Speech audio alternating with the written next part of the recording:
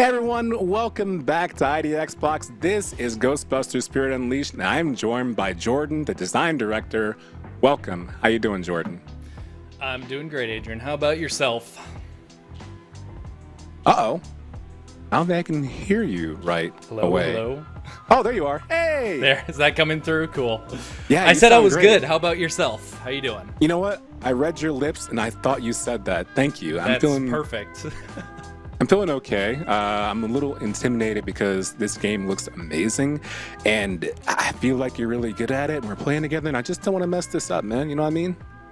Trust me, I'm not going to be a jerk about it. I want to make sure you experience it and have fun. I want to walk you through it and, make sure we have a good time. Because, yeah, I'm pretty good. I'm not going to brag, but, I am. I'm excited, though. This is going to be good. This has been something that we've been working on for a while now, and it's just been an absolute joy to work on, and there's just so many different things. Oh, great, nice. I didn't notice the cat was so much in frame, but I guess that's a bonus. So you don't have to look at me while I talk. But yeah, I'm super excited to be here. So thank you for having me.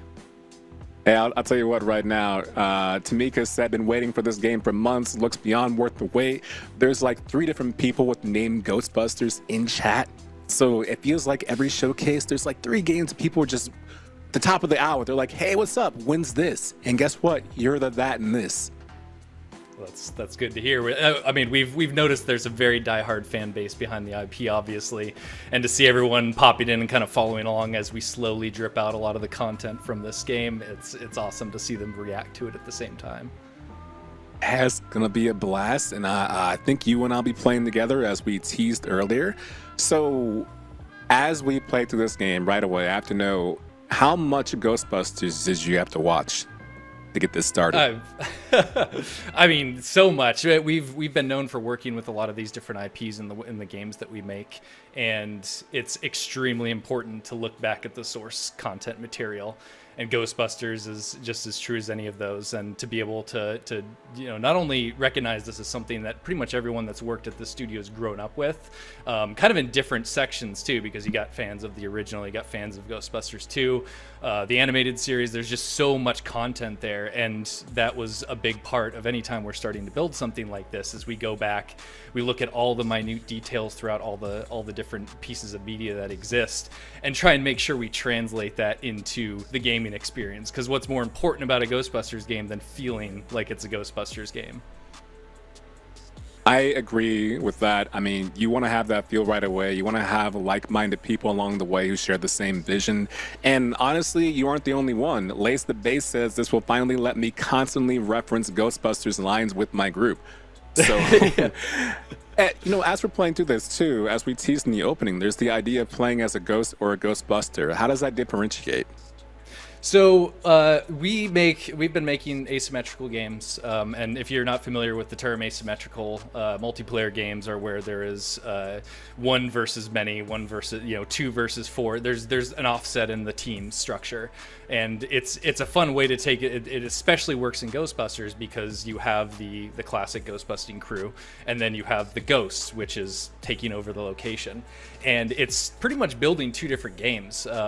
We're showing more and more of the ghost gameplay as things come along, and it's an extremely different experience because you are actively haunting the building that you're in. You're messing with the Ghostbusters. It's a very sneaky, very mischievous role that you take on, whereas with the Ghostbusters, you're going in, and it's third person as well. So coming back to the Ghostbusters side, it's a first person experience where you are clearing the building, trying to find this ghost.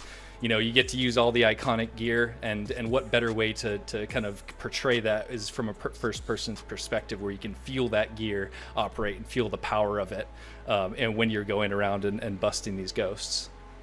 I am so happy you brought that up. That's such a good idea to switch between first person and third person depending on the experience you have. And you hit it right on the head. The idea of, you want to see all the colors, right? You want to hear all the noises because those are things that are tied to memory. So when you're in another room, if you hear a certain noise, if you watch the franchise in any portion, you know right away what it is you're listening to, right? That's got to feel really good. Oh, yeah. And that goes into the sound design, that goes into the look. We spent a lot of times looking back on all the different, it's 80s movies, so like we have to kind of interpret the VFX that are used. Luckily, Afterlife was a great reference point more for kind of what that updated look looks like. But when we're going into the particle thrower and trying to make sure it's like, hey, when people imagine Ghostbusters and playing in their backyards as kids with cardboard proton packs, like what would they be imagining actually picking up that material would feel like in this game? Well, joke's on you, Jordan. I still do that as an adult, and now I can do it in a game. So we're playing it right now. We're hopping on in. Let's take a look at this. Cool. First off, I gotta say, I love your name, by the way. Oh, Jordan thank Gonda. you. Great Thank reference. you very much. Yeah. Yeah, you can first. I'm first going to call out that we do have a big part of this was we spent a lot of time in the character customization realm for this game.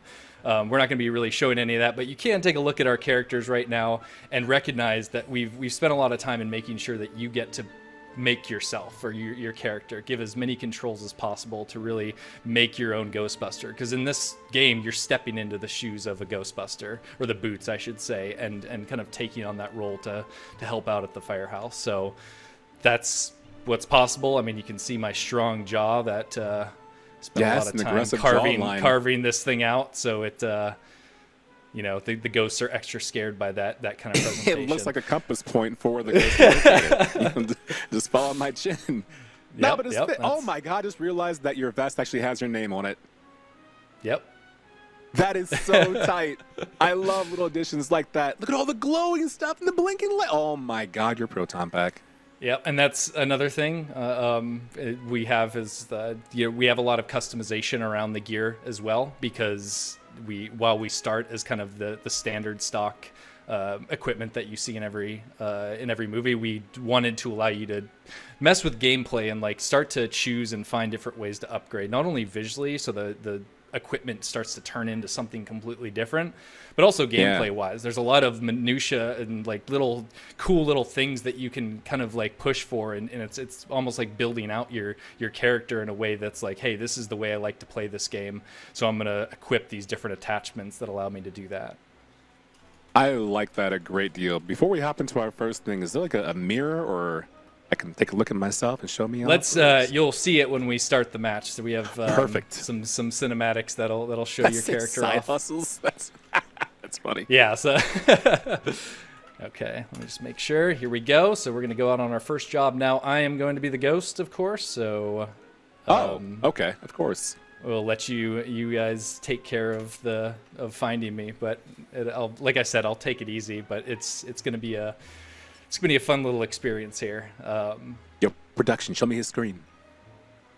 Yeah. None of that now. Snipe. Let me ask you, you're going ghost right away, but what is your preference? What do you have more fun playing? Not necessarily what is more fun, but what do you have more fun playing and why? Let's take a look.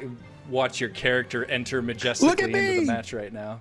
With my Bret Hart sunglasses on. I'm gonna find a kid in the front row and give him to him.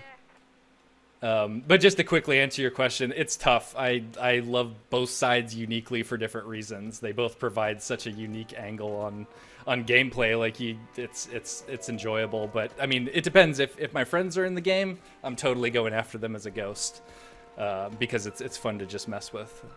So first thing I'll call out is, we've entered the location, and now it's the job of the busters to find the ghosts, right? So you can pull out your PKE meter, okay, which is going to allow you to start getting some signals and seeing the...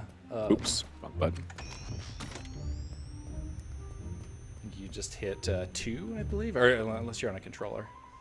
I'm a controller right now. Hit Y. Check this out. Oh, there we go. Look at that. So you'll see on the screen, so the PKE meter is built pretty faithfully to the functionality that we've detected and kind of noticed in a lot of the... Now, wait a second. That wasn't moving, was it? Now, I don't want to point any fingers, Jordan. But something tells me this whole taking it easy on me thing, I'm looking at this meter right now. Oh, shoot.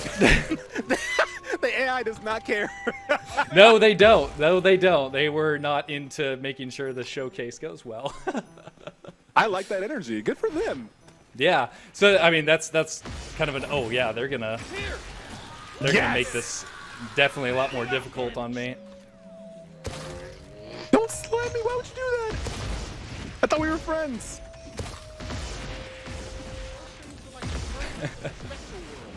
Sorry, I had to get away from that chaos. Why would you get away? But I dropped you a few of the minions that I can use to distract as well. Oh, there are traps laid down too. They are really good. Wow, I'm looking around the game like this is so pretty, and they're like, dog, we got a job to do. No, but that's what's great about it is like we've spent a lot of time as well from our previous experiences in making these types of games. We felt is extremely important to build out the ability for these AI to take over and help you. There's a lot of people that sometimes don't like playing with other players, right? So to be able to give them an opportunity to just jump in and play, regardless if they have friends to play with or want to really play with anyone at any given time, the AI fill that role and they jump in and they're able to competently move through the match and do whatever a player can't do. And look at them finding me right now. This is okay. I'll let you get me just so you can get a feel of the tethering that's happening. I like that. I'm gonna let you get me. Respect. You broke the tether? Why would you do that? Oh, look at that. The little minions. That's so cool. I can clear the slime off of me.